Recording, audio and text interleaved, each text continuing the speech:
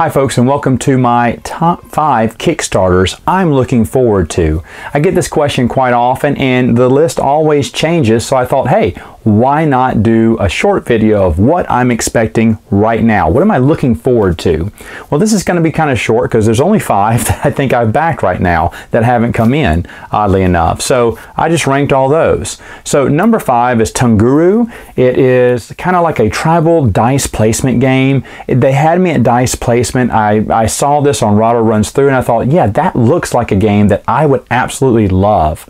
Now, the game got delayed till December, like a lot of my Kickstarters did. So, you know, the hotness factor of me wanting to play it has really dropped. You know, so out of all my Kickstarters, it's the one I'm least excited about right now. But when it comes in, I am interested in playing it. Now, the reason I backed it in the first place is because I like the theme, and of course I like the dice placement aspect of it.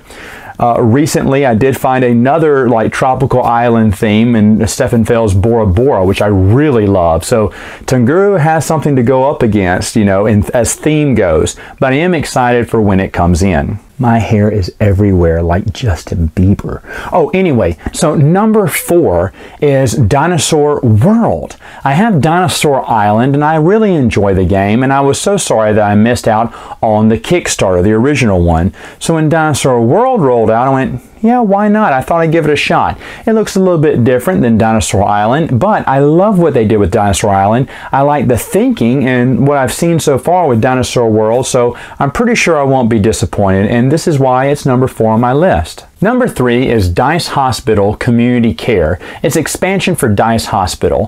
Folks, last year you saw me review Dice Hospital. I absolutely love the game. Just recently played it again and still love it. Now, unfortunately, it's not coming out to the end of the year either. This was supposed to be out in the summer, and they kept delaying it, and now it won't be out till Christmas. So really bummed about that because, like I said, it's supposed to have like these pink mini dice in there. It's supposed to be for a maternity ward for babies, and I like the thinking behind it, and I'm interested to see, will it add to Dice Hospital and make it even better game than what it already is. At number 2 is Stefan Feld's Amsterdam by Queen Games. Now, of course, I got this because it was Queen Games. I also like Stefan Feld as well, but the reason I got Amsterdam is because it is basically a reprint of another hard-to-find game of his called Macau. Now, I've always liked Macau. I wanted to play it, but because it's so expensive secondhand, I never bought a copy. Well, now you can get one. It's a really nice copy. They just rethemed it. In fact, I have a pretty good idea that these 5 Stefan Feld games they talked about that are going to be coming out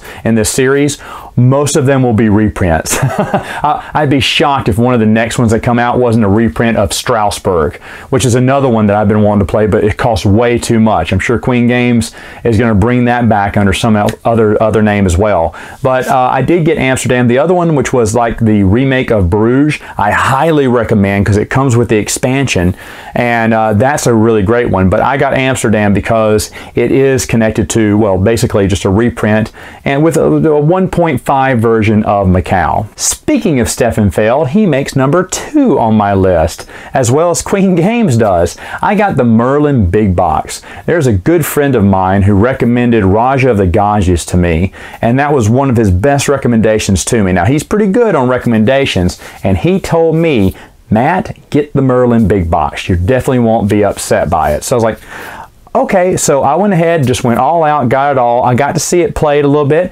I am interested. I think it'll be good. I do like the theme, so we'll see how it is. I also love Queen Games. I trust Queen Games, trust Stefan Feld to make a good game here. Again, this game won't be out to December either, but I am very much excited to play it and the expansions. And finally, my number 1 is in the top 3 of my 5 here by Queen Games. It's basically, I'm going to call this a Queen Game bundle package. It was really with the Alhambra Roll and Write, but I didn't buy the Alhambra Roll and Write. I just backed that project late so I could get all the other goodies that came with it. So that means I'm getting the big box version of Escape Curse of the Temple. A good friend of mine really recommended this. It is a Queen game, so I am interested, and I went ahead and just went all out. This Roll and Ride also came with another mini expansion to Escape Curse of the Temple and an Alhambra expansion, because I thought I had it all, but they came out with one extra one this year, and I have to have that to add to my rest of my Alhambra collection. But then most importantly, the one I'm super excited about that's going to come with this package all in December again, December's going to be a big month for me, is the Fresco expansion. I love Fresco. I think Fresco is a solid game, and they came up with even more expansions for it, and I am all giddy about playing all of them at once. So when that whole package comes in, when everything comes in December, I'll be super happy. I mean, if you think about it, everything but Amsterdam and Dino World are coming in the end of December. So those are my top 5 Kickstarters I have coming in. But hey, let me know in the comments below, what Kickstarters have you backed and are excited to be getting in the next months, years, who knows. All right, folks, see you later.